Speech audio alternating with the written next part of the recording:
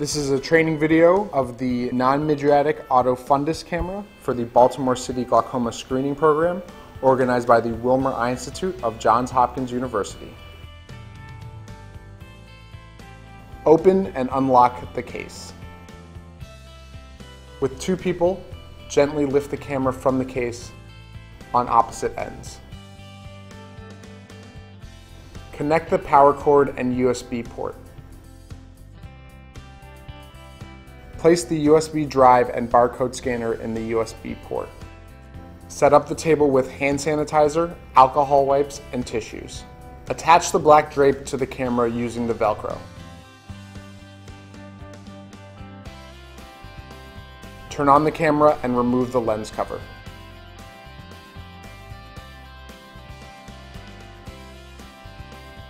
Hi, Ms. Tina Siena. My name's Chris. Nice to meet you. Thank you for coming to our screen today. You can have a seat if you take your glasses off for me. I'm going to clean this machine off. We're going to be taking some pictures of your eye.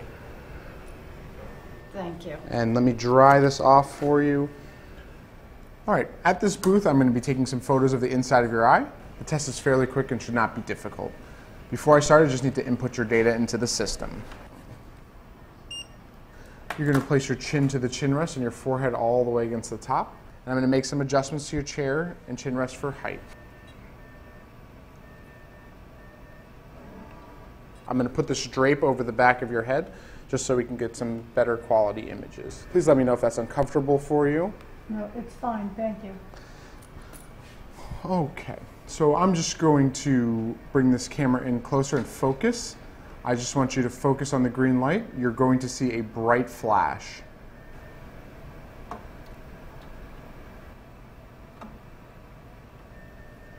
Wonderful. I'm going to switch eyes. Close your eye for a moment. Good. Open, nice and wide. Focus again on the green light. There you go. Here comes the bright flash again. All right, I'm going to take this drape off and I'm going to take a look at your photos to see if we can move you on to the next station. Thank you.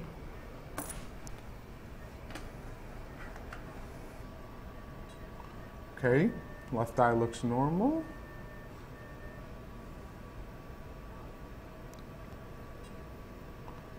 And the right eye looks normal.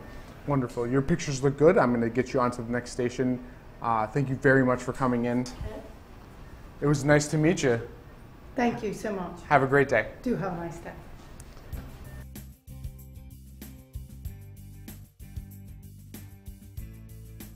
Make sure you have saved all pictures on the USB drive with subject IDs before deleting the pictures on the machine at the end of the day. Take out the USB stick and replace the lens cap. Disconnect all of the cords and store them in the containers. Place the power cord at the bottom of the box. When storing the camera, the chin rest goes on the side labeled for it.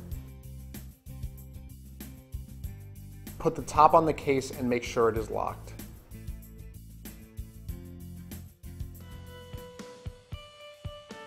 Chairs too high or too low for the machine. Instruct the patient you will either lower or raise the chair if it is adjustable and can be done. Otherwise, ask the patient if they would mind switching chairs to create the optimal height for the machine. Patient doesn't press head firmly against the chin rest or headrest, so the camera cannot adjust appropriately. Instruct the patient to make sure their chin is firmly placed on the chin rest and their forehead is all the way pressed against the bar. Patient cannot open their eye wide enough or hold their eye open long enough. Tell the patient they are welcome to blink as much as they want until you instruct them to keep their eyes open. Then ask them to hold it open as wide as they can so you can take a picture. In some cases, a patient may be open to having someone assist by holding their eyelids. Patient feels uncomfortable because of the cloth over their head. Explain to the patient the reason behind the cloth is to get a good picture, and it will take less than a minute. Patient has difficulty focusing. Instruct the patient to look directly at the green light with both eyes. If the camera still will not take the picture, ask for help. Patient cannot sit still. Instruct the patient to steady themselves on the table and press their head firmly against the headrest.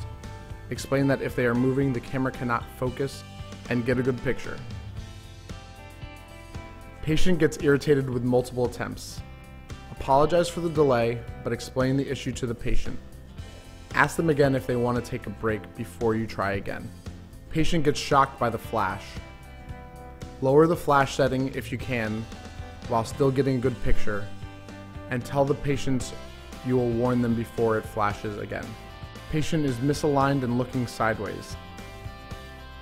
Ask the patient to take their chin off the chin rest and completely reposition the head.